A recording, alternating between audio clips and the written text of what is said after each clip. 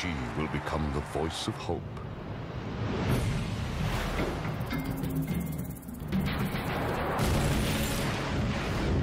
In the midst of a devastating war, they will fight for the future.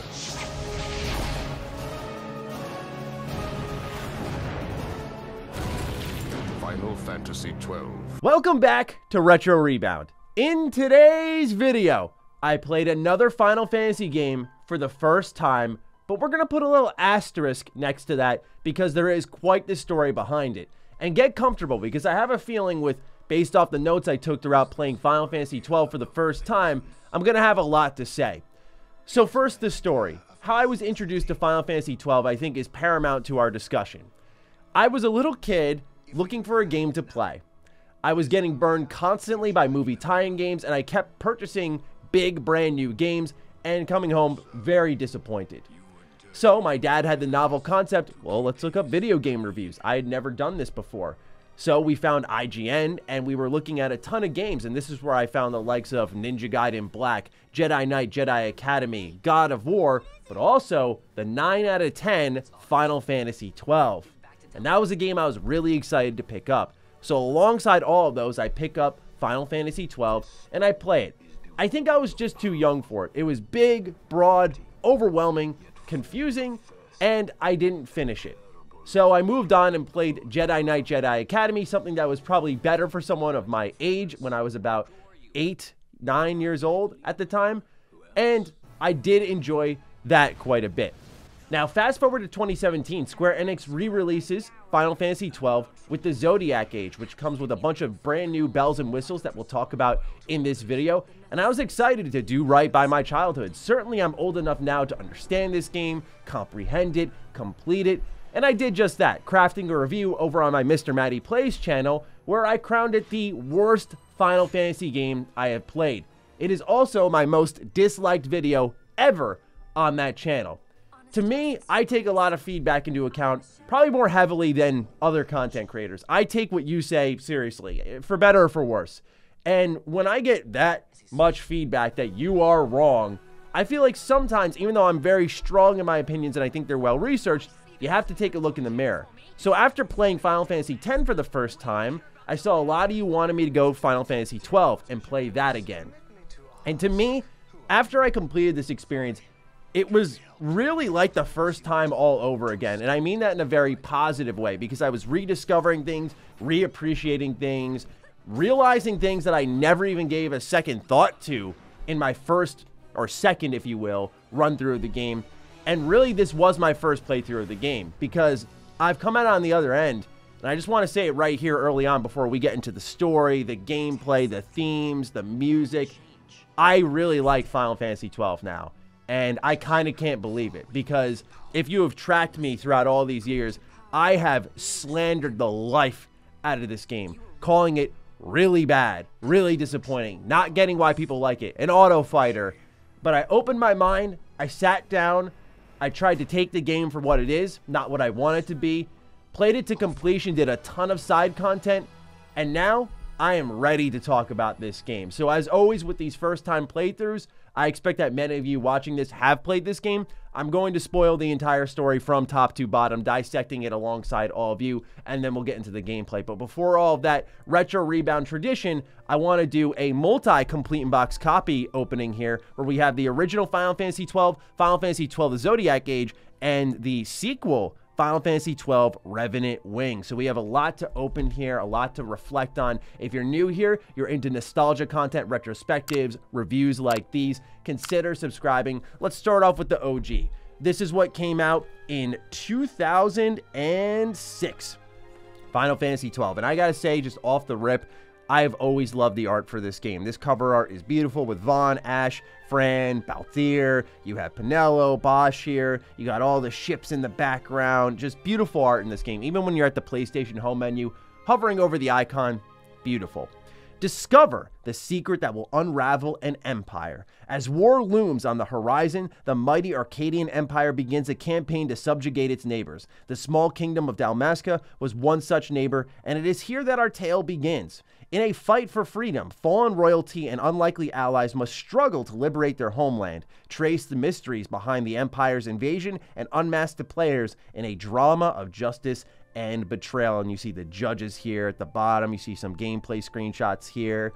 Oh man, just already, this is a spiritual type of playthrough, because another quick story, when I fired up my PS4 save file, I couldn't believe it, but I was starting my playthrough the same day I started my playthrough in 2017. And today, as I record this, July 15th, I finished it the same exact day I finished my Final Fantasy XII playthrough all those years ago. So it's crazy to think. But anyway, here's the disc on the right. Again, beautiful art. We have the manual here on the left. And as always with Square Enix manuals, it's a great one. It's a thick one. You have here a little bit of a prologue, kind of repeating what you read on the back of the box, but you can appreciate more of the art on the left. They talk a bit about how it's an age when magic was commonplace and airships plied the skies. So I'll talk about this a little bit when we get started, but this is definitely Star Wars vibes. A little bit of character bios here for everyone without revealing who they truly are. A lot of Humes in this party, with Fran being the only Vera and her age unknown. This game was huge for its time. Of course, we'll talk about the scope and scale of it. So a lot of time dedicated to traversing the world, all the menus you're going to see, the equipment that you're going to throw on. All this is pretty brief until you get to licenses where they dedicate 2 pages to it, because this is all of the character building. And my oh my, is that a deep system, and even more pages here. They talk about myths, which are kind of your summons and your special attacks. The Gambit system gets a couple of pages, which is understandable. It's very unique to Final Fantasy XII, so it's a really important part of the game. The battle breakdown, it's very different compared to past Final Fantasy games, in my opinion. And then some tips using Libra, selling your loot, which is also functioning quite differently compared to other Final Fantasy games, and so on and so forth. Plus the marketing slip here on the back that you could send into Square Enix if you so desire. So that was about a $10 complete box copy. I bought this when I was in Boston for PAX East, and that's when I planned to do my playthrough, and I just got to it now. Zodiac Age, this is the version that I played here. It says, return to the world of Ivalice, fully remastered in high definition for the first time, featuring all new and enhanced gameplay features. The new Zodiac job system with improved battle mechanics, fully remastered visuals and music, including true 7.1 surround sound, and endless adventures including hunts, battles, and mini games. It's interesting because they don't really mention what I think is probably one of the defining features of the game, which is the turbo mode. Inside, you have reversible cover art that you can kind of see here. You also have the Stormblood pamphlet. Square Enix was popping off at this stretch here. They're promoting Stormblood. They're promoting Rest in Peace Final Fantasy XV Season Pass, Dragon Quest Heroes 2. You have Kingdom Hearts promos in here for 2.8 as well as 1.5 and 2.5 remix. You have Final Fantasy Brave Exvius and Mobius Final Fantasy, and then Tokyo RPG Factory releasing a game in 2018. So they were promoting a lot. Otherwise, it's just the photosensitivity warnings in here, and that's all you'd get in a modern copy. I would recommend, if you're going to play the game, play this version. I'll explain why. And then this one we're going to save for probably a separate video, but yes, this is a sequel based off Final Fantasy XII, and it takes place 1 year after the events of the main game. And there's a pretty significant teaser to this game that's planted right at the tail end of Final Fantasy XII. So with that, that's our complete in box experience. I know it was a longer one, which is why I'm going to have chapters in this video. But now, let's talk about the story in depth for Final Fantasy XII. First, I just need to address, as a diehard Star Wars fan, the Star Wars vibes here. Now, there are a lot of parallels, and I do think the game manages to differentiate itself enough by the end of the game to not just be a retreading of Star Wars, but it's clear the inspirations are there thematically. You have the kid in the desert, aka Von Rabanastre. He's saved by a sky pirate and his humanoid companion in a ship, kind of like Balthier is Han Solo, and Fran is, of course, Chewbacca. You have the Empire, and their track specifically when they show up is very Star Wars reminiscent. They have a consul or an emperor. They have the Empire versus the Resistance. There's all different alien-like creatures. There's a Senate, for God's sakes. There's airships, which are kind of like the starfighters that you see, especially in the final cinematic for the game. It's like right there. It's complete Star Wars vibes. And the judges are like the royal guard of the Empire. And a lot of people use this to sort of disrespect this game, but to me, Star Wars is what really ushered my love for Final Fantasy XII. I was really starting to dig this game a lot because I saw where the inspiration was coming from, and I thought this was very much a thematically driven adventure. So let's start off at the top. When I hated this game and I called it my personal worst Final Fantasy, I just want to say straight up that I always loved the intro to this game. I thought starting off as Rex in Nalbina Fortress, and you're kind of like quietly combing through the fortress with a little bit of a squad. I always liked that. I always thought it was a good, quiet start that really ramped up, and then the way they fast forwarded to Vaughn 2 years later, it felt just right. It felt like they really set the world up here, and you got to see firsthand what exactly went wrong with this world, but also it plants a seed for a significant plot twist involving Bosch later on in the story. But this is 100% Ash's story. I just wanted to say that up front, that that's how I received it, and I don't know if that's a common opinion or not. I don't like to research that type of stuff before I go into my re-reviews because I think it's important I give you as pure of an opinion as possible. But to me, I think Vaughn is kind of like an okay protagonist, and I feel like he's just there because we were in the era of like, you must have a male protagonist. And also, I did read one thing online which said that based off the reception to Vagrant's story and its older male protagonist, they wanted someone younger, and so they went with Vaughn. And I don't know if that was really the smartest call, but he ties in the story in a better way than I had remembered, and I don't dislike him as much as I used to, but I still don't think he's really up there. Like, I liked Tidus more. I preferred him if we're going off recent Final Fantasy experiences. Vaughn's not a bad character, though. I used to call him a bad character, but this is Ash's story. And so it's here in Nalbina Fortress that we learn that the king was a traitor to Dalmasca, and Bosch had killed him, apparently. And Dalmasca is now the property of the Empire. It's then told to everyone that not only is the Emperor dead, but Ash has now killed herself because of what happened here. And in the meanwhile, Vaughn is motivated to get back at the Empire for everything he took back from them. He sees Vayne. He's like, I don't like this guy. I don't like what the Empire's done to us. So he wants to infiltrate the Empire. So he breaks in and he steals the goddess Magicite, which is what the Empire is looking for and is a spark plug to a battle between the Resistance and the Empire. And to me, this, at first, when I played it, felt like the most unelegant start to the game. Like, it felt as if Vaughn just tripped literally into the main story. And they even admit that inside the manual when they're talking about Vaughn's character bio, that he wants to get back at him, but they kind of do it in a way where he didn't know just how deep he was really going to go after he had committed to that. And so he does get swept up into this adventure. That's truly what happens. But I think as he starts to establish himself more, that's where he improves.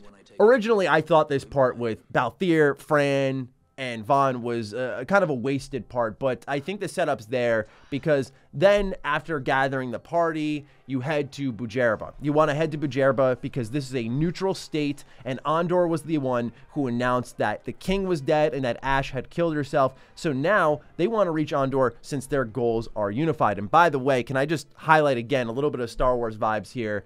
Ondor? Endor? I don't know. Maybe I'm looking a little too deep into it, but come on now. So you start to get Ondor's attention a bit. So you do this hilarious mission where you run around and you have Vaughn going, I'm Captain Bosch von Ronsenberg of Dalmasca. And I kind of like this stuff. To me, that's what's a bit of the charm of the PS2 era. It's very gimmicky in a sense. It was tough to figure out at first, like, okay, I have to go to these very specific, I think they were like Justicars, and say this to them and they'll start to spread the word. It made sense, but it was hard to convey that to the player. But anyway, once you get inside, you find out that the Marquis, or aka Ondor, is suspected of funding the Resistance, and so he can't really act too strongly. And Vayne is looking to puppet Ash to work through the Resistance on his behalf. So what you're starting to see here come together is a very tangled web, a heavily political plot, and that's what I started to love about Final Fantasy XII. I was like, this is complex, this is mature, this is deep. Everyone's true ambitions and motivations are sort of masked here, but they're slowly becoming clearer as time goes on, because this is also where you meet Lord Larsa, and at first you're like, oh, who's Lamont? But it turns out this is actually the younger brother of Vayne, the person that Vaughn hated. So it's this awkward relationship here, and we know that Penelo gets very close to Larsa and sort of establishes this more motherly figure, if you will. So then this is also where you start to learn about Vayne looking for a stone that was found in the treasury, aka nethicite. They also say, now that we have Vayne looking for this power, we need to establish the resistance. Andor cannot do this because they're trying to remain neutral while quietly funding the resistance. So Ash needs to go, prove her birthright, and she heads out to find the Dawn Shard. And so Balthier kidnaps her along with the rest of the team, and they go out on a big grand adventure. And this game eventually has this beginning again feeling. I know this is maybe a hot take, but one of my favorite things about Final Fantasy XII is they didn't feel the need to do the big ship section where you do like the first half of the game and you go through the entire world and the world unlocks entirely, and they're like, now you can get in your airship and fly anywhere. Technically, they have that right because you can get into airships at the aerodomes and you can go ahead and go back to certain capitals that you were at previously, but it's not this big grand thing. They just kind of let the story guide you and keep going and pushing through. So I did like that they sort of skipped that aspect of the game when you were kidnapped, because to me, that's what felt like the beginning again moment. Now, things do get simplified a little bit here. They effectively just say that the nethicite that the Empire is tracking down is so that they can have the power of the gods.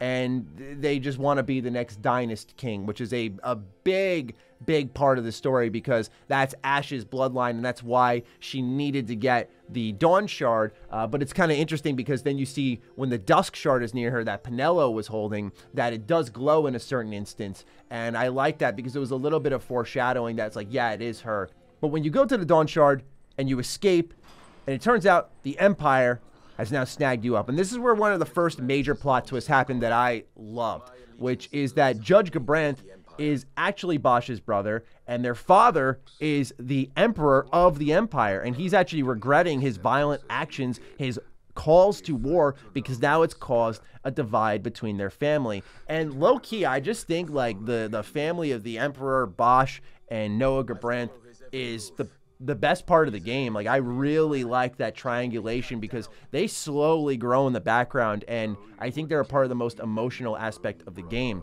So Vossler ends up betraying the group because he wants to restore the kingdom of Dalmasca and thinks that all of these efforts are pointless, and tries to force everyone to give up the shard because he wants to preserve the Dalmascan Empire. Whether it is good or bad, he just wants the kingdom to survive. So his intentions are there, and I guess good, but he completely loses the plot, it seems. So Vossler betrays you, and this isn't the first time we get something like this. We have judges who are sworn to protect Larsa.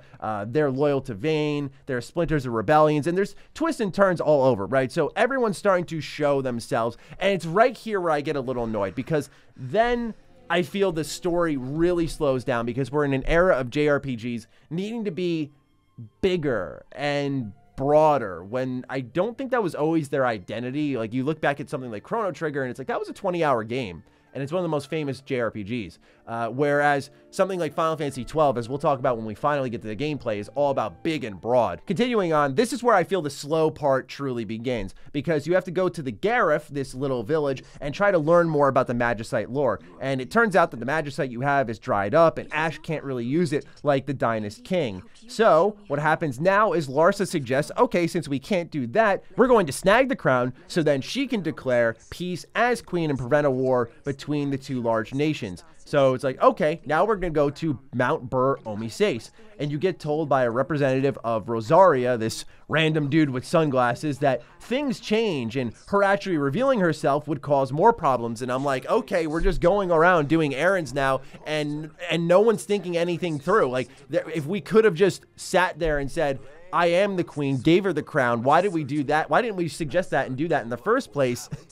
If we didn't have to go and get the Dawn Shard to prove that, if we had that as an option. And then when we pursue that, we get some random dude in sunglasses telling us, he pops them down, he goes, that will actually cause things to become more problematic. I'm like, okay, what are we doing here now? And I think this is where this story begins to get more and more stretched out. However, it does start to ramp up a little bit in the cutscenes, because this is a part where I think the size of the game and its gameplay spaces can betray it a little bit. However, the Emperor dies here, and there's a fear now of a Rosaria invasion because there is a power vacuum, and now Vayne is going to fill that up, and presumably Vayne wants to take out Larsa as he may be the remaining threat. So there's a lot of tension here.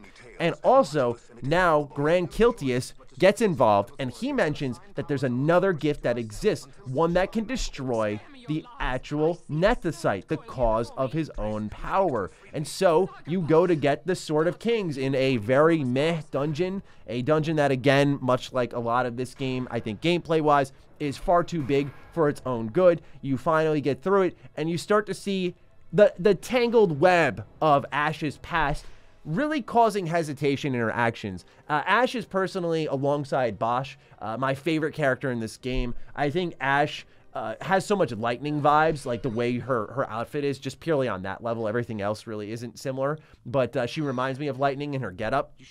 And I love how she's really struggling with her past, and she's indecisive. Does she want the power of the stones? Does she want to do what the Dynast King did? Does she need to kill the Empire? Does she need to seek peace? And she's a young queen, right? She's 19, it says in the manual. So she's really going through it, but she has a group of friends that are there supporting her, but letting her make her own choice. They respect her power, and I like that. So you find out that she was to be wed to a man named Rassler, I believe his name is, or Vassler? One of those two, I apologize. But it turns out that this is actually a set of characters later in the game kind of planting the seeds of doubt and hesitation, and that this is a spirit of vengeance, if you will, not actually her husband's, her would-be husband's spirit. So again, this is where I think the pacing problems start to pick up a little bit. You go all the way to Salika Wood. You have this long run. You find the bungalow Kupos on a break. It's like, what are we doing here? Like, why does this have to be a thing? Then Jules says, in order for you to get by into the Empire and actually reach the Draculor laboratory, you need to get these keywords, and he does that twice. So it feels like the game in some of these instances is stopping me. And keep in mind, this is with turbo mode, where I'm not rushing the game. A lot of people in Final Fantasy X's video accuse me of rushing the game. Heaven forbid we use our turbo mode, which Square Enix provided, and they had not only double speed, but 4 times speed, because they knew how slow this game could be and how big some of these environments are. So yes, I did use it, and I can only imagine in the original version how much of you had to become one with your couch to actually go through this game, because you'd probably have sessions where you just go through big dungeons and then finally hit that next story moment. So the way I'm looking at it is, it has better pacing because of turbo mode, but even though there are still pacing issues, imagine if there wasn't turbo mode, you'd go ages without any type of cutscenes. And I think the story is one of the best parts of the game. So yeah, I just want to make sure I hammer here that this game does at times have pacing problems, particularly in the middle section, where I feel like you're doing a lot of pointless busy work, and the game's intentionally making things bigger and broader when I don't think it needed to. But as a PS2 game, I can't help but be impressed. So I'm sort of middle of the road. I'm on-dooring this one. I'm neutral, if you will. So you get to the Draculor laboratory, and this is where I think, again, full steam ahead now. Now the game's not slowing down. Now we're really punching hard. So you find out Cid, Dr. Cid, is obsessed with the Nethicite, and Ash, too, seems interested in the Nethicite, the resistance as well. So everyone's like now gunning for this power, because people are starting to get desperate given the state of the war. Things are starting to come to the head. And you start to hear about this mystical being, Varach, and you're like, what is that? And you just see Cid talking to himself. Not sure really what's going on here. But he says, and he plants a seed to go to Guro-Vegan, where there may be another stone. But why would he tell you about it? Well, it's because he wanted to drag you out there. So you go and follow the bait, and you go to Guro-Vegan, and you find out this is the home of the Ocuria. So these are these kind of godlike creatures. And it's here that I had a moment of hesitation where I was loving this story. I was like, oh God, like, please don't tell me we're going to go down this fighting the gods path. But this game threads the needle beautifully. I love how they handled it, where it's almost just divine intervention in a way that's making sense. So it's here you learn about the Suncrest, the mother of all Nethicite. You learn that Venat is a heretic who left the Ocuria and is swaying man, specifically Dr. Cid. So there it is that Ash is granted the Treaty Blade and the power of the Dynast King, and they call for her to destroy the Empire, destroy the Suncrest, and all the stones could also become powerless, or you could cut your own new stone and dominate. So this is where Ash is really starting to feel the pressure. So off you go to find the Suncrist, now nearing the finale of the story. And you enter what I call Tartarus in Final Fantasy XII. 100 floors? Excellent. I know it's not exactly 100 floors, but oh my God, this is a big dungeon. This is a ridiculously big dungeon with 3 ascents. And at one point, the dungeon handicaps you and says, pick between your steel, your magic, your items, your knowledge. It doesn't matter. One of those is going. I picked items, and the game screwed me over almost at one point where everyone died from a trap that was on the floor. And yeah, I couldn't revive anyone with items. Vaughn didn't have any healing spells. Both my white mages died, so I didn't have anyone to res. But fortunately, Rassler, who is a major character here, actually had a healing spell to res everyone, so I was okay there. But it's here at the top of the tower that you have what I think is one of the best moments of the game. So it's, again, this triangulation where you have Judge Gabranth showing up, and he's challenging Ash's ideals of power, and how Cid blows the whole roof off the place now, showing that these stones cannot go to waste, as he will become a god himself. And he's pretty much doing Virat's bidding here, but you don't really know that. So you have Gabranth telling you to take the power. You have Cid displaying that power. And then you have your own group who's like, we don't want to be like the Empire, but they're clearly a bunch of bad apples. What do we do here? So Cid, after a pretty cool boss fight, eventually dies, and he tells Balthier to spend his pity elsewhere, because it's in Draculor Laboratory in Arcades that you learn that our man Balthier was a part of the Empire. He was a judge. I love Balthier. This man is a goat. He is amazing. You want to talk about a character that is wonderfully written, beautiful dialogue. One thing I love about this game, the dialogue is so great, and Balthier is one of the main reasons why. So now we're about to enter the finale, where Aretas has sacrificed himself, he's destroyed the Suncrist, and all that's left is to go take out the Empire. However, as the Suncrist was there, it was letting out a lot of mist, and that mist had breathed life into the sky fortress known as Bahamut. Of course there's Bahamut. And now a war has begun between the Empire and the Resistance. So you go through a dungeon, and it is a boss gauntlet at the end, because things are coming to a head, and Ash has declared that they're going to take down the Empire, but they're not going to destroy them, and that we can find peace here between Larsa, Ash, and the Resistance. So what happens is you have Vayne again speaking to Venat like Cid did. So this Ocuria is still haunting the Empire, guiding their decisions, making them lust for power, to the point where their ultimate goal of bringing back the Undying will soon be accomplished. And again, you see that in the boss gauntlet, where you fight Judge Gabranth, you fight Vayne, you fight what I like to call Broly Vayne. I mean, look at this guy. He's jacked. He's got the same wrist cuffs. He's got the same giant necklace. I mean, Broly, straight up. And then you fight the Undying. But to me, I think the hardest hitting part was Judge Gabranth's death, right? This is a guy that was just trying to get his honor back. He was just trying to get his honor back, and he was envious of his brother, who, despite failing in multiple instances, he would still retain his honor. And given that we now know at this point, well before this, that Gabranth had actually killed the Emperor himself, and he was doing all this to protect the Empire, and Gabranth can feel very aimless at times, but he's a great villain character. And I gotta say, I appreciated him for that.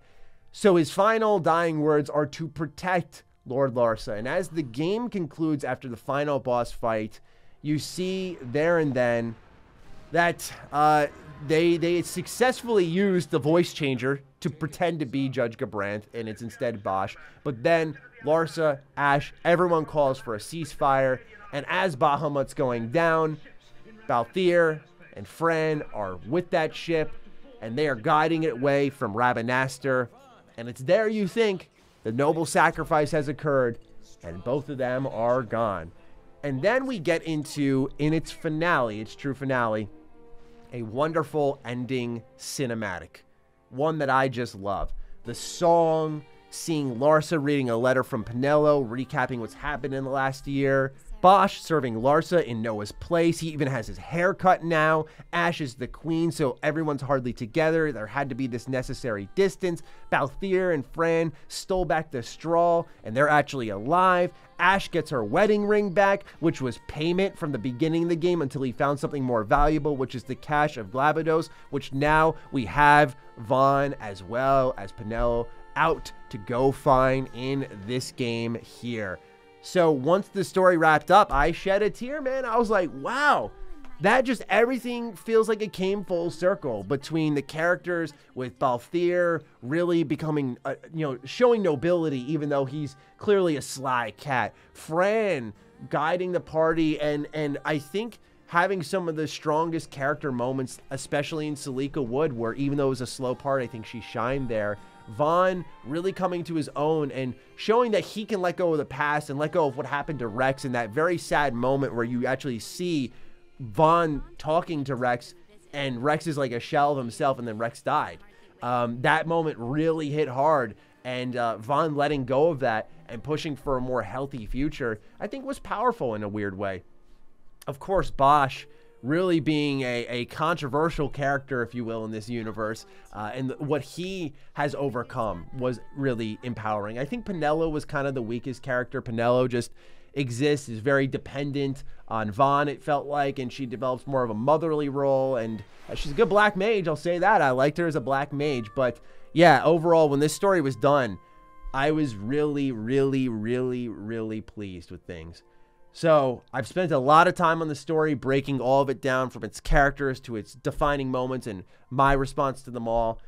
So now we get into the gameplay. So yeah, I beat this game on New Game Plus. I know that's going to be to the dismay of many because I didn't struggle, kick and scream across a number of ridiculous boss fights, but trust me, I remember some of them from my first playthrough that really drove me up a wall. That is one part that did stick with me. So I was happy to leap into New Game Plus with Strong Mode and start off the game at level 90. And you know why I'm happy about that? Because number one, the end experience was, I actually really like Final Fantasy XII now. But the other part about it is that I had the opportunity to focus on the mechanics and get a true grasp and understanding of things like the gambits, things like the license boards, and how to properly build my characters. Because while I understood back in 2017 when I first reviewed the game what they were trying to accomplish, I don't think I had a true grasp of how to utilize them. And I think because I wasn't worrying about my health, my items, my magicka, and trying to figure out the builds at the same time and utilize the gambit system, because I only had to focus on one division of the game to really, by the way, give it a chance, because this was the part of the game I hated.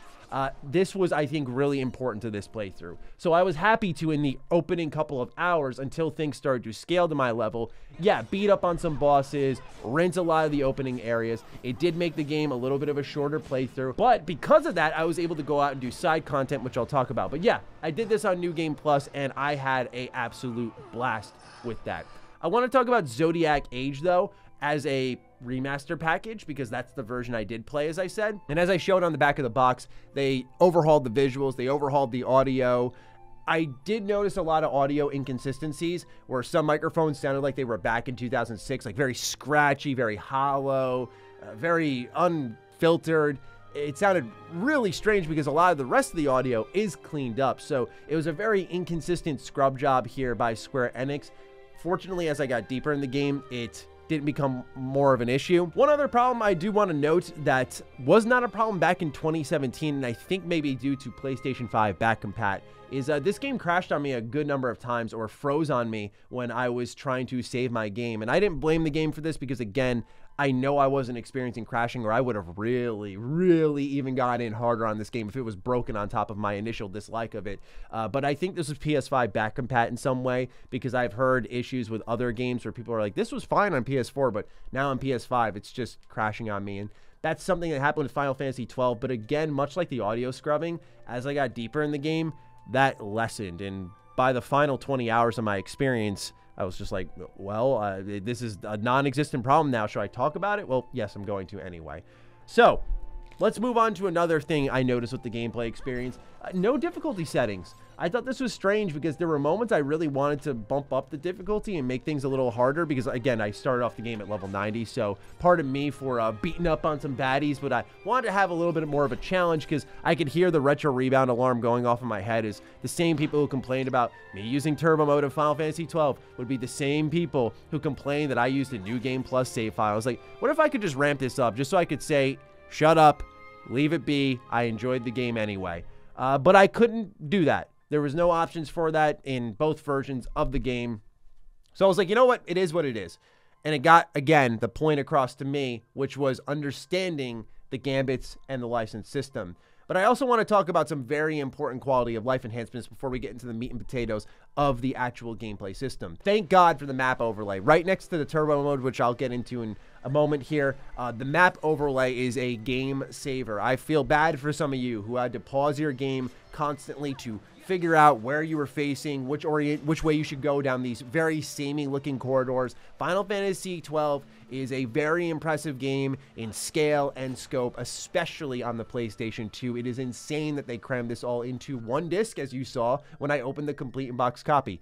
Absolutely bonkers. However, a lot of these dungeons are way bigger than they need to be. And when you're pausing the game constantly, I could see this being frustrating. But with the Zodiac Age, it's one click of the left stick, and you got the map overlaid right there in front of you, and you can see what you've explored and what you haven't, and find your way through some dungeons. And when you combine that with turbo mode, a lot of the frustration that could be built into poor pacing is pretty much erased, because you can also choose the type of turbo mode that you want. Double speed, 4x speed, or no speed. You could just go through the vanilla experience if you'd so desire. To me, it's much like Trails. It's much like Final Fantasy X. I'm like, you know what? Sometimes being able to quicken it up when I want to, like Final Fantasy X, I mostly played in its normal speed, but there were times I was really grabbed by the story, and I was like, let me turn on turbo mode. Like, I want to get through these fights and see what happens next. Having that option for players who want to have it is not a bad thing. And I'm sorry if I'm lecturing some of you, but some people really had a problem with turbo mode in Final Fantasy X. It's in triangle strategy. Like, turbo mode is a thing people like, and you're not rushing it because you choose to use this game mechanic. So please learn how to accept it. With that, turbo mode in Final Fantasy XII is a godsend because this combat in these areas are big. I'm talking like when you're heading to Mount Bur-Omisace and you are going through area after area after area after area. That is one long trek. That is a stretch of the game that could take hours. And I like that because it feels like an adventure.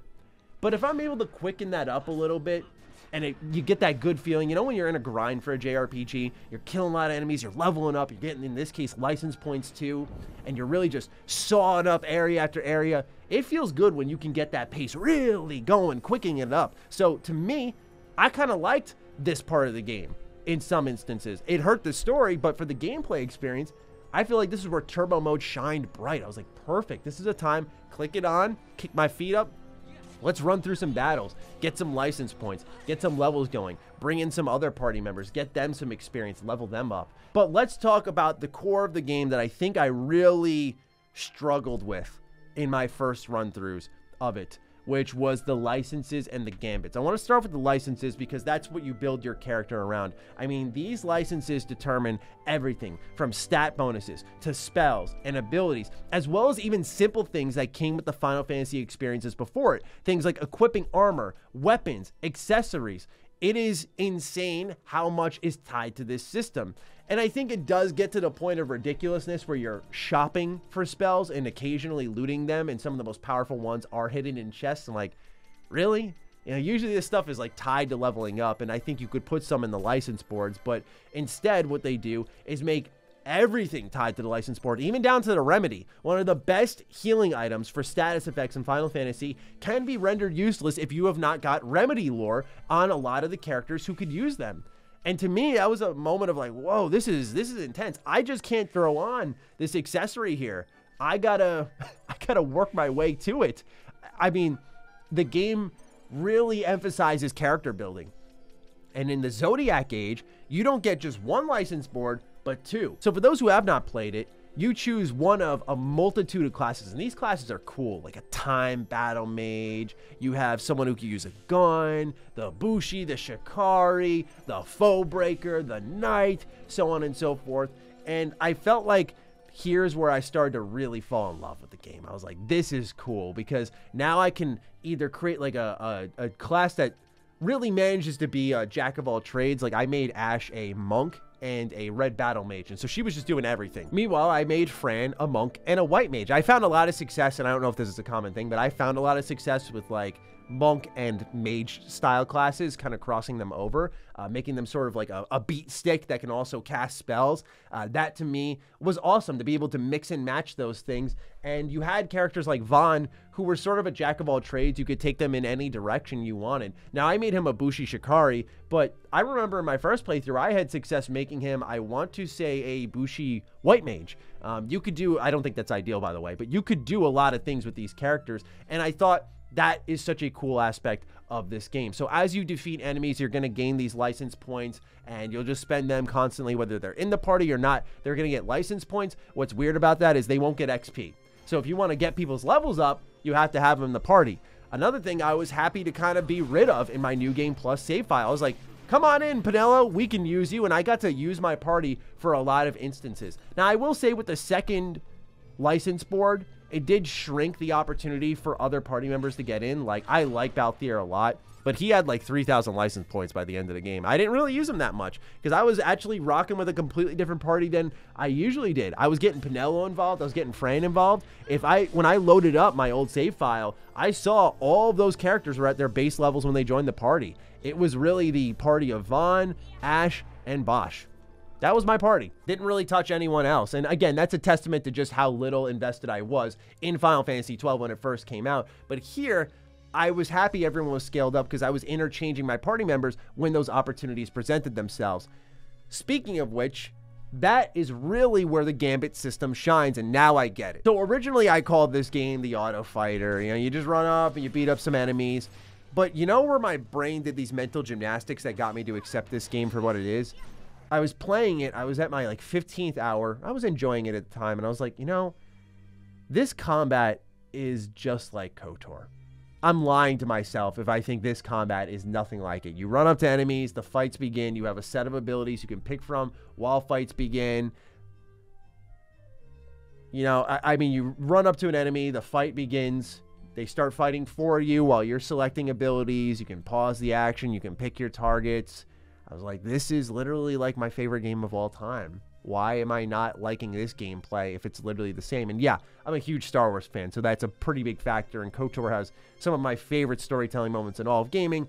But I also do defend its gameplay to some extent. I do say it's not as bad as people make it out to be. I don't think it's great, but it's not as bad as people make it out to be. So why can I defend that, but I can't accept Final Fantasy XII as the Auto Fighter? Well, I had to grow up a little bit. I had to open my mind a bit. It's kind of the same thing. In fact, I would argue Final Fantasy XII is much deeper. And that's because of the Gambit system. So you can go into this Gambit system and you can set up like how characters are going to fight in certain instances. If they're weak to fire, use a fire spell. If your party member is low enough at like 40% HP, cast Cura. If your party member is being swarmed by 2+ enemies, cast Protectka. That type of stuff is actually awesome, because then you can turn off the gambits for when you really need to get behind the steering wheel. Like you're fighting an Esper, you're fighting a boss. You're like, okay, I need to control things. We can't auto fight this one. And so that's where it turns into like this turn-based RPG that I always loved, where I'm just like really choosing what's going to happen. And after you kind of put the pieces on the chessboard, watching how it all unfolds, it was rewarding. And it's another reason why, again, I love my New Game Plus save file, because in some of those moments where I was in cruise control in the open world areas, it felt really good because I had set my gambits right. So everyone, when they got low, was getting healed. When they were getting swarmed, they were having the proper white mage spells cast on them. When they were facing enemies that were only weak to magic, someone was ready for that. And it felt good. It felt like I was prepared for every situation. Now, yes, there is the reality there that I could kind of overpower at certain stretches of the game things that were not supposed to be fought a specific way. But I tried to play by the rules. I tried to make sure I studied enemies, used Libra, read up on their weaknesses, and really got into the nitty-gritty and didn't just try to steamroll this game as so many people had accused me at times with Final Fantasy X. But the Gambit system is great. It really is, because there's nothing quite like it. I like the customization of the AI there, and the ability to turn it off and really get behind the steering wheel made it where some boss fights were really, really intense. So I was a fan of that. And that's why I actually found myself, for the first time ever in Final Fantasy XII history for Maddie, doing side content. Whoa! No way. Yeah, I was doing hunts. I did almost all of the hunts. I'm still doing them. I'm planning on completing all of them, but I'm trying to like gauge if I really want to do that, because if I go this deep, I'm like, if I fight, I think Yasmat is the name of it, the million health boss. If I do that, I might want to go all in and get the platinum. And I don't know if I'll have the time to commit to something like that with all these JRPGs I'm really excited for, like Live Alive and Digimon Survive and so on and so forth. Xenoblade Chronicles 3, I'm like, do I really want to go all in, or should I pace myself and maybe I can come back to this later? To me, the hunts were awesome, because this is where the challenge and fighting like espers out in the open world like Adremalok was great, because I was really, again, controlling the flow of battle, and the music was so good, especially the esper fights, like the ha ha ha ha ha. Oh my god, like goosebumps. I mean, this soundtrack in this game just kicks butt from start to finish anyway. But I will say, when it comes to the hunts, these rewards are not hype, unlike everything else that surrounds them. The double dipping into dungeons without turbo mode would be absolutely terrible. Again, this is where I don't think bigger is always better, but I like the fact that you can do this, and I enjoyed strategizing, so I liked doing these hunts, but I could see why past me did not like this too much, and I wouldn't be shocked if many of you out there didn't like them. It's not something I would heavily recommend. Also, the way you do the hunts is terrible. It's kind of why I'm like hesitant to go all the way, because you have to go to the board, you get your hunt, you go to the person in a completely separate area, then you go on the hunt, and then back to them.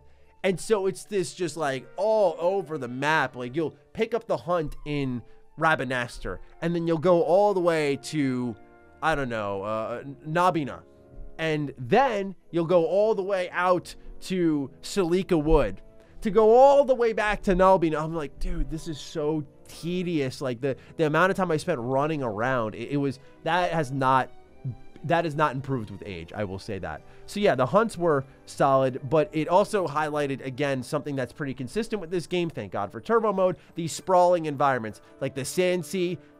God almighty, the fact that this is on a PS2 disc is insane. And I know not much is happening here, but you got to remember, on the PS2, the fact that combat was just happening, you know, you weren't stopping every 5 seconds. And that's the thing, it's an intent of design, clear as day. Like, they saw the game, right? They saw what they were trying to make. They said, let's make a big open world, if you will. It's obviously going to have a lot of loading screens, but let's make a big open world. And these environments are going to be sprawling. Well, they're going to be big. We can't stop the action. Even they recognize with pacing, we can't stop the action every 10, 15 seconds for turn-based battles. You will never finish this game in a reasonable time. So they made fights happen in the open world. And I kind of like that. No loading screens outside of going into areas. I kind of learned to like the combat a bit, because I understood the intent of the game's design. However, I also wandered into a dungeon known as Necrohall. Oh my god, the traps, the trolls, the enemies, even with my maxed out characters, I'm like, holy smokes, this is one of the most difficult dungeons I've crawled through. But it was very rewarding, because again, I was in New Game Plus mode, so I was like, let's go, you want to go, let's do this. And it was quite rewarding to go in there, so I enjoyed that. I kind of was confused why they did pretty much 3 party members, because there were times you'd have guest party members. And it ties to this theory that Final Fantasy XII walked so 13 and its paradigm shifts could run. Because with the tie to the third-party members and the preset strategies of the gambits, which are kind of like your paradigm shifts, except you'd switch them in real time, I saw a lot of Final Fantasy XIII energy here. And you saw my opinions on 13 as a trilogy. We have yet to do our Lightning Returns video, but you saw how I was feeling. So, to me, that really resonated. I was like, okay, I'm seeing KOTOR, I'm seeing the predecessor to Final Fantasy XIII and what it would become. I like this. And so yeah, the gameplay experience wasn't as tedious as it once was, and perhaps that's due to New Game Plus, I'm not sure, but again, the end result is I really liked Final Fantasy XII. And so that's it. Easily our longest video on Retro Rebound, and those are my thoughts on Final Fantasy XII after giving it a real fair shake for the first time ever, seeing it from start to finish, seeing a lot of the side content from start to finish, deeply analyzing its mechanics, its themes, its characters, and overall it was a worthwhile journey. So if you got to the end of this video, I mean, first of all, thank you for listening to me rant and rave about a game that I hated for a very long while. This is quite the plot twist, bigger than learning about Noah Gabrenth, dare I say. So with that, ladies and gentlemen, let me know what you think about Final Fantasy XII down below. Is it one of your personal favorites? Do you dislike it? And of course, I always like to ask, let me know what game I should play for the first time next. It seems like a lot of you enjoy when I play Final Fantasy, and it's funny because there's a lot of lacking in the experience department on that one, but we're getting up there, right? We got 6 done, 9's done. We, of course, have 13 done, 12's done, 10's done. So that list is starting to shrink. However, we still have a long way to go with a lot of the OG ones. So I'm very, very excited to see your thoughts on this down below. I also tried to be extremely thorough here, even more so. When I looked at some of the feedback for Final Fantasy X's video, a lot of people thought I skipped a beat or two, which is hilarious. It was our longest video on the channel at that time. And here we are going even bigger. So maybe that's just in the spirit of Final Fantasy XII, right? Bigger being better. So I leave it in your hands. I'm looking forward to seeing your thoughts. With that, take great care of yourselves, and I'll see you in the next Retro Rebound. Peace out.